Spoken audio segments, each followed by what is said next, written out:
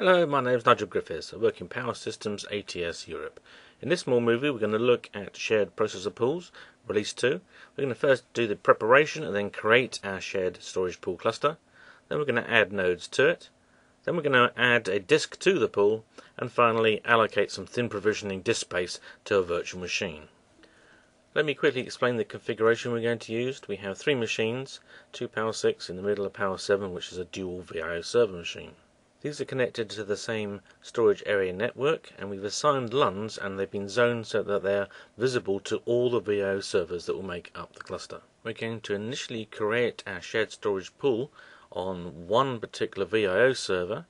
This logically will then have some disk space in it which we can allocate to our virtual machines. At the back end, of course, it is a group of LUNs.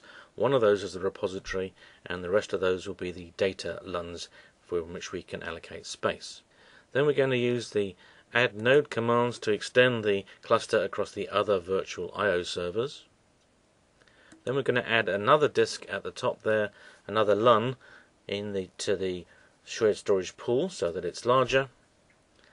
And then finally we're going to allocate some disk space to a virtual machine called Diamond 9, and that's going to allocate space across the LUNs at the back end. From a logical point of view, we created a logical unit, an LU, in the pool, and this is what the client virtual machine says as its disk or virtual disk. Right, let's get started. Here's my VIOS server. The machine's called Diamond, and this is VIOS server 1. And we're going to use this, well, I'm going to say a master node, but once they're all running, they're all equally important. This is just the node we're going to start on. On this node, then, we have 2 disks at the top here, which is a mirrored root VG for the VIOS server itself, and we have 4 little disks attached. We have a nice parameter to the LSPV command size, and we get some more information here. So these are my internal disks here, and then I have a bunch of LUNs of rather odd sizes. We're just using some spare capacity on our DS4700. We'll use the smallest one for our repository disk, probably a bit of overkill, but that's the best we've got at the moment. Okay, I've made sure that these disks are all no reserve, and they've been zoned and assigned to the other VIOS servers we're going to use in their cluster. One of the other VIOS servers is on the same machine, so we've got a dual VIOS system, and on 2 other machines we've got just 1. We've installed, this is a completely standard install of the VIOS server 2213. In previous releases it then used to say the fixed pack and things and service pack numbers. It doesn't at this release. We have to make sure that all the VIOS servers involved are using full host names, not the shortened host name. So here's my cluster command, cluster create obviously, and give it a name Galaxy. Same details as we had in previous movies. I'm going to use this smallest disk in here, HDisk4, for my repository disk, this repo physical volumes, and the storage pool physical volumes is 2 and 3. I'll leave HDisk5 out just so that I can show the command to add a new disk to a storage pool. We've got the storage pool name, of course, Atlantic in our case, and then the host is actually involved. It's the syntax of the cluster command makes it look like you could actually create the cluster on multiple VIO servers at the same time. That won't work. Okay, so down the bottom here we have a little N1 running, just so we can keep an eye on what's going on. Currently it's using 1% of a CPU just ticking over in the VIO server. So give that a go now. So we didn't complete. The PV is currently in use, HDisk4. Now I do actually know what that is. It was in use with my previous storage pool, so I now have to go and run a command to make sure that those disks are no longer look like they're in use, and we have a special command to do that. So I've just typed in here, now we have the clean disk -R and -S that clears off the storage and cluster details from a disk ready for reuse with other purposes, and so we'll just run that now. Are we sure? Yes, we are. Be very careful with this command because you can make major problems on your disks, so be very careful.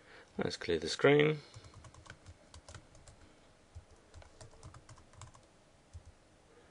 Here's our cluster command, and we'll rerun that.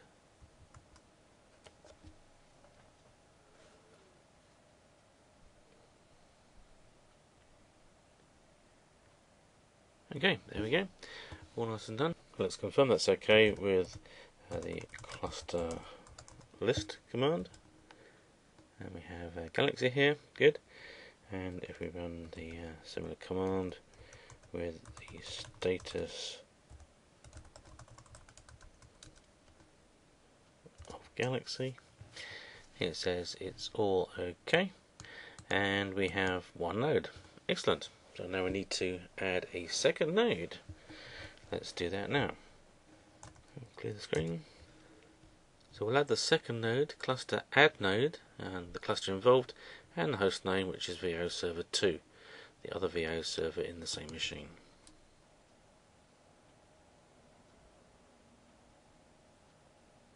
Okay, that worked nicely. We'll run that status command, and we can see we have 2. Excellent. We're just adding the third and fourth node now. They took about a minute each, and it's just finished. Okay, and we'll do our status, and we find our 4 machines online. You can see the first 2 have the same serial number here. They're on the same box as a dual VIOS server, and these 2 are on different machines. Let's clear the screen. Let's have a quick look at our pool.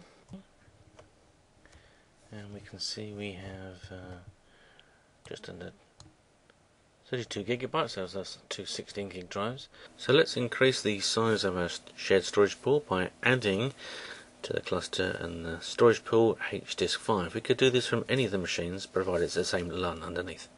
Okay, my fault. Change. So the command is chsp, change storage pool.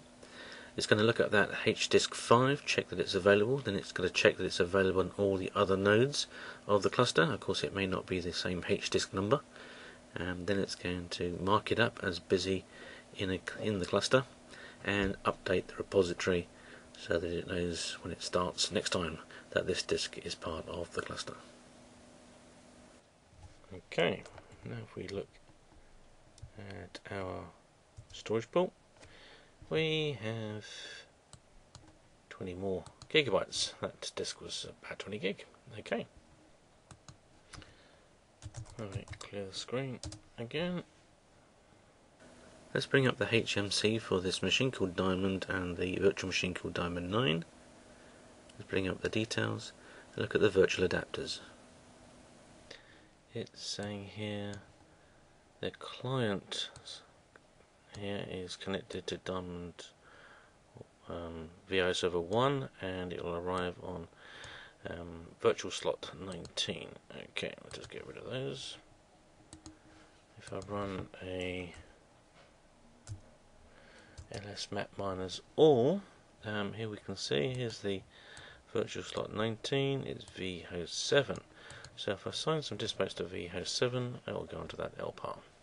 So to create the device and attach it to the right virtual machine, we're using this make backing device to storage pool command, the usual cluster name and the storage pool. Then we want to allocate the size, which is 16 gigabytes. Then we give it a name. This is for our convenience. It could be unique or it could be duplicated, but I'm just using VD for virtual disk and Diamond 9 for the LPAR and A for the first one. Then we have to connect it to the right virtual adapter, as we just discovered that on the lines above. So it's vhost 7. Geesh, that was quick. What was that? Half a second or so. Okay.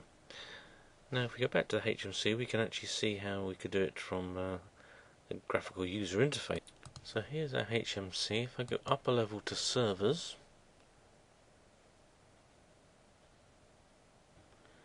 and I select Diamond, and we go down to configuration, virtual resources, virtual storage management.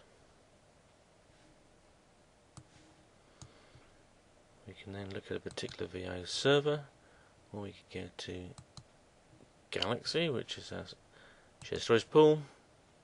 We'll query that, and here we can see our virtual disk for Diamond 9 from the storage pool called Atlantic, and it's 16 gigs, and it's of type thin provisioning. If I put a minus thick on the end, then it would have gone thick provisioning and actually given us the disk space now At the moment, it's given us no disk space until we actually write to the disks, so then it gets allocated. Well, that's it for this movie. I hope you've seen that once you've got those disks online to the VIOS servers, the actual shared storage pool is very quick to start up and get going, and particularly quick to allocate disk space.